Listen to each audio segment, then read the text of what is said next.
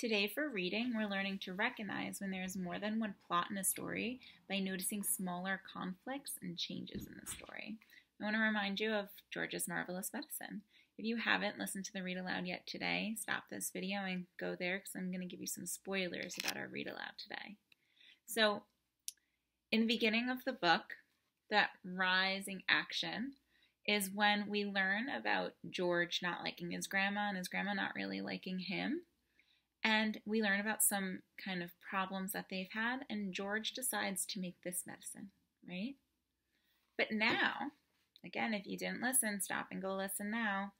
Now we're on the part where Grandma actually drinks the medicine, and she goes up into the air, and she blows up really big, and then she feels like she's on fire, and he has to put her out with some water, and then she grows and grows and grows so tall that her head comes out of the top of their house.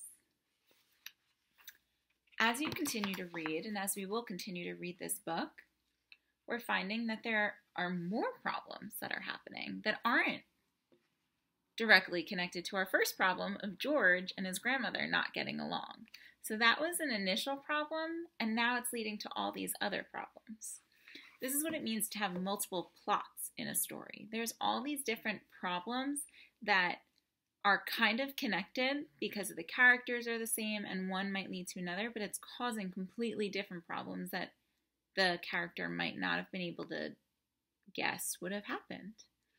As you read today on Epic, I want you to look for multiple plots in your stories. As books get longer and more sophisticated, the plots get longer and they get more sophisticated. And as they get more sophisticated, there are more ups and downs that go along with the plots. And we actually have to read closer to figure out what's happening.